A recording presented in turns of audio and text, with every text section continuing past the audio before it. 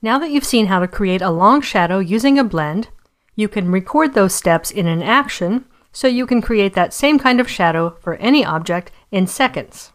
Let's see how that's done.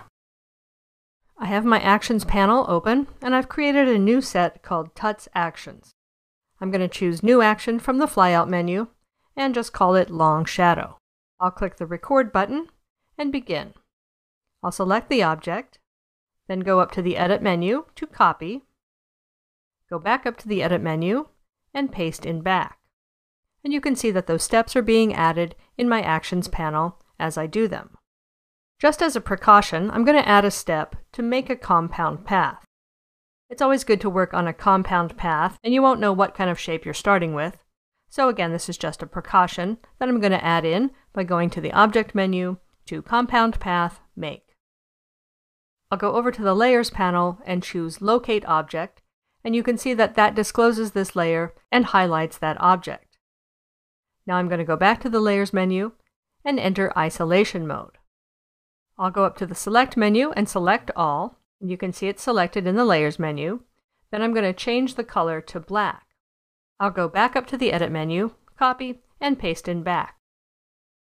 Now that back object is still selected, and I need to move it, but I can't just drag it manually because that would defeat the purpose of the action.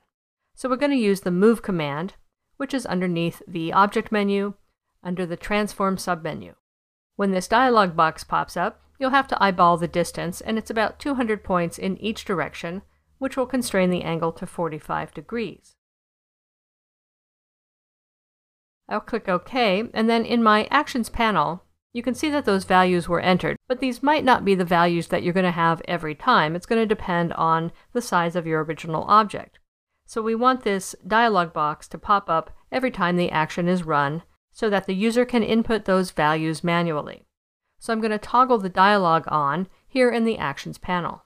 And when I click in this space, I get a little menu icon. So that means the dialog box is going to pop up every time. Now I'm going to change the opacity of that object to 0%, go back up to the Select menu to select All, and then go up to the Object menu to Blend Make. And here I'm going to go back up to the Object menu and open up the Blend settings. They might be set on something different every time you run the action, so you're going to want to double check. This one just has the settings I've already used previously, and those are what I want, so I'm going to click OK. And you can see this little icon in the Actions panel, meaning that that dialog is going to pop up every time.